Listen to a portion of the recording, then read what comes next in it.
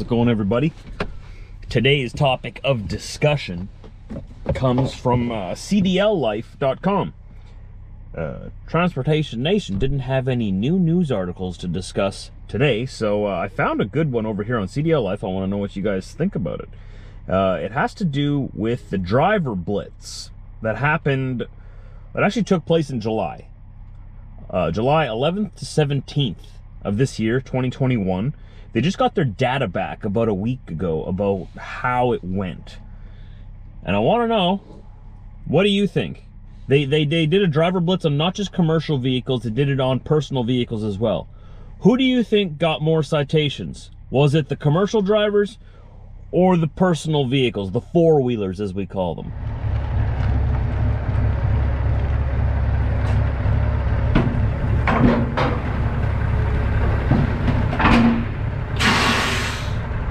The sun has graciously decided to join us again this morning. It's very nice to see it again. How's it going, you ball of fire? If you could stay out of my eyes, that'd be great. It's not gonna listen. I'm excited to see the sun. It's good. Another day. The earth is still turning. It's good. It's good. It's very good. All right. There's air in the tires. We've got this 53-foot rental roll tight today. A flat. We're going to Toulon to pick up some stuff that's going to California. I'm just out here. Oh, I gotta spike the brakes yet. Check the brake lights. Sometimes I forget. Now I gotta go around the trailer twice. You never want to have to do a job twice that you could do once. Same thing with moving stuff around, right? You don't want to move stuff twice if you don't have to, but I'm just gonna splash between here. Alright, you think these trailers got some good air in them? I mean, you can tell that they're good by the way they are. That thing is locked. Good, good, good. Signal light under here working? Fantastic. That's awesome. It's gonna be a good day. It is. Feel it? And look, I even shinied up what I could on the truck yesterday. So we got a nice clean truck. I polished everything, cleaned and polished it. I know it's still old. Don't worry. It won't be old forever. I have a feeling that that rust will be gone by next summer. I have that feeling. But it's shining, so what can shine is shining, thanks to our good friends at Bullsnot. The best cleaning products. Look at that. You can see yourself right in there. Beautiful. Beautiful. But before we go trucking, remember we gotta check those brake lights. Gotta check those brake lights. So, I hook my handy dandy brake light checker thing onto my brakes here for my trailer. Make sure it holds. You hook that down onto this fire extinguisher because that's what it's designed for. If you didn't know, now you know. And you walk all the way back to the back here for the second time. You want to try to do this only once. Try to, you know me, do it twice. And there's our brake lights. I've turned off our hazards already. Brake lights are working just fine. 3 center lights working. License plate light working. Okay, now we're ready to rock and roll. Toulon awaits us. Look at these clean windows. Look at this. Bullsnot. Did you call it? They're good products. They work. So I'm on the way up Toulon, got the roll tight behind me. It takes about an hour to get there. We're going north right now. We're gonna go around the east side of Winnipeg, go up Highway 7 if you're familiar with the area. And I think we're picking up 4 pieces, 4 big pieces. It'll take up probably about 42, 40 some feet of the trailer, most of the trailer.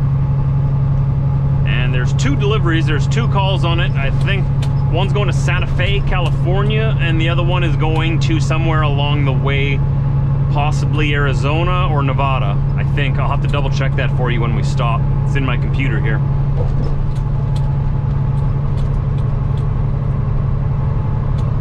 It's gonna be a good day though. We've had a absolutely fantastic fall or autumn season here in Manitoba. The last week we've had a very strong wind coming out of the south, coming from the US, and it's been bringing up that warm American air, probably all the way from the Gulf of Mexico.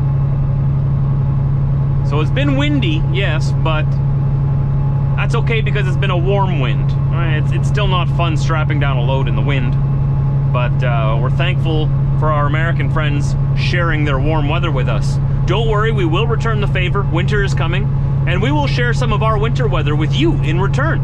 So we get a little bit of American, you get a little bit of Canadian. It's a give relationship, you know? We'll make sure we got a good polar vortex worked up for you this year. You deserve it. All of this sharing you've been doing with us, we have to return the favor.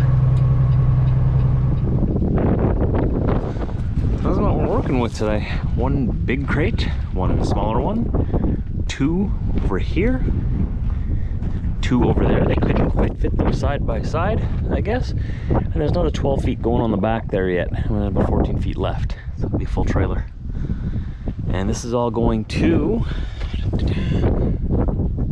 Durham, North Carolina. So Durham, if you're from Durham, you got incoming.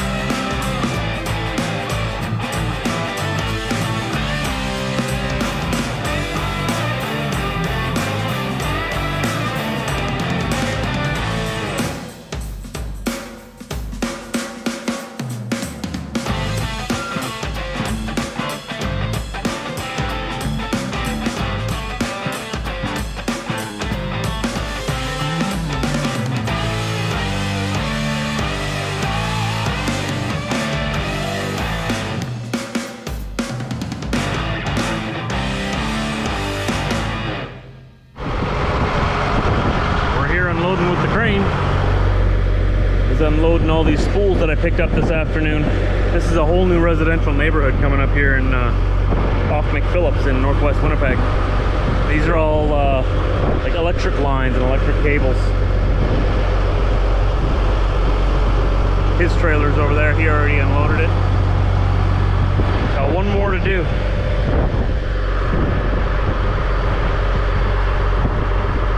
It's pretty fun. Can't lie, it's pretty fun. Anything with big heavy equipment is fun, to be honest. He's got a nice truck too. Look at this thing. It's a beautiful Kenworth. Alright, here he comes around again. I'm gonna throw it in the hole so you can pick it up.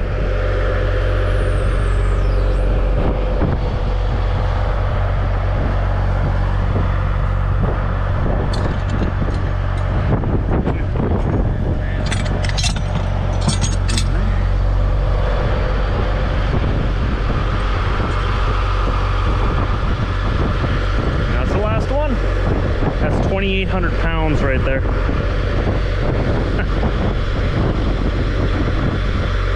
You would not want that to fall on you. I don't think this hard hat would be enough to protect you.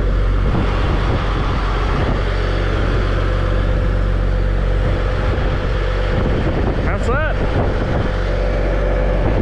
We're gonna pack it up and head on back. Hopefully you could hear me over all this wind noise. It's pretty windy up here right now. I'm trying to keep you sheltered from it. It's coming from my way. But it's a nice fall day again. It's a nice warm wind coming out of the south. See, on his crane truck, he doesn't sit on the top, like on the one I use. He's actually on the ground behind there yet. It's a little bit of a different setup. I'm not trained on this truck yet. I don't know if they will train me. If they need me to be trained on it, I'd always be willing, of course. He's gonna fold it up now.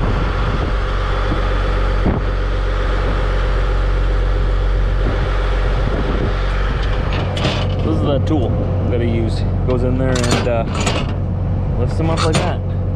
This strap can lift up to 6,200 pounds.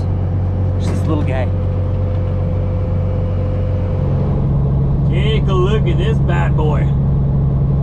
Now that would be fun. Look at that, I'm gonna give it some extra room here. You give her, bud. That's nice. Nice truck too. Very nice. Oh, another long day. But a fun day, not complaining. Long day. We'll be back here again to do it again tomorrow. Lots of work to be done. You guys want to work here? We need help. We need drivers. Pretty sure we're looking for another city driver. That's what I do.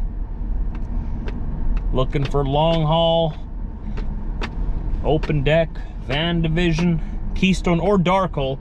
Same company. Well, legally different companies, but run out of the same office. Dark Hull is a division of Keystone Western. Keystone Western, I believe, bought Dark Hull, but they're run out of the same office here right now. Oh, I don't think this gate's gonna open for me at this time. Oh, yes, it's right. It's in Trucker Josh. You're going home too late, Trucker Josh. You gotta go around.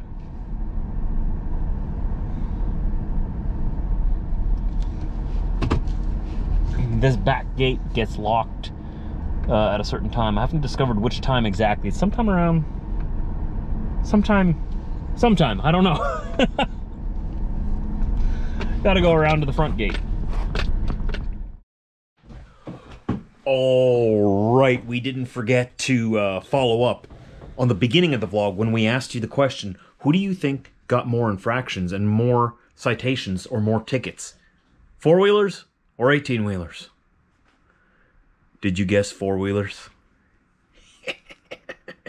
According to the article I'm looking at here, U.S. officers pulled over 23,871 commercial motor vehicles.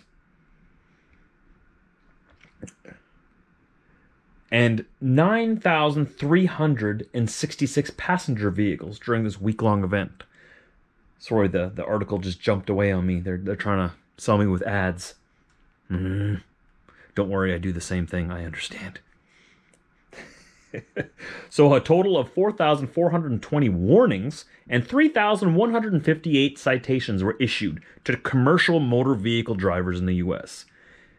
And 4,018 warnings and 9,106 citations were issued to passenger vehicles. 3 times as many four-wheelers were issued citations as commercial vehicles. So you really got to wonder why they target us truckers so much when it comes to safety on the road, right? I shouldn't say it like that. Safety is very important. It's important to all of us. We're commercial drivers. We're professional drivers. So of course it's important to us. But they seem to be targeting the wrong group of drivers because it seems, I'm just going by the data here, okay? And what do they say? What do they say about facts? Apparently, four-wheelers are 3 times more likely to get a citation. So I guess we know where we need to focus our future energy towards. I don't know, I'm just saying, it's just a thought from a trucker. You can throw my thoughts in the garbage, or maybe you could get off our backs a little bit, because we're not the ones causing all the problems. Anyways, I thought you guys would get a kick out of that. Sorry to leave you hanging right to the end of the vlog. I meant to discuss this in the middle of the day and I forgot, but don't worry, I got you. Four-wheelers, 3 times more citations than the 18-wheelers. So it's settled. We're not the problem. Thanks for watching today, guys. I hope you got a kick out of that. Tune in tomorrow. If you haven't already, hit that subscribe button. You know the drill. Share it with your friends. YouTube doesn't always recommend my videos like they used to. I don't know. I don't know how the algorithm works anymore. They change it every day, it seems. But if you want to help me out, best way to do that is to share it on your Facebook, your Twitter, your Instagram. If you're on TikTok, talk on TikTok about this weird Trucker Josh guy that's on, you know, the old school YouTube. We're still over here making videos. I have a TikTok as well. I just don't make as much content there because I'm a YouTuber. I'm not a TikToker. Maybe one day. I don't know. Maybe I'm too old for that. I don't know. Please subscribe here. Hit the like button if you did like the video. Helps me out a lot. And leave me a comment down below. That I know helps the algorithm when there's lots of comments. All right?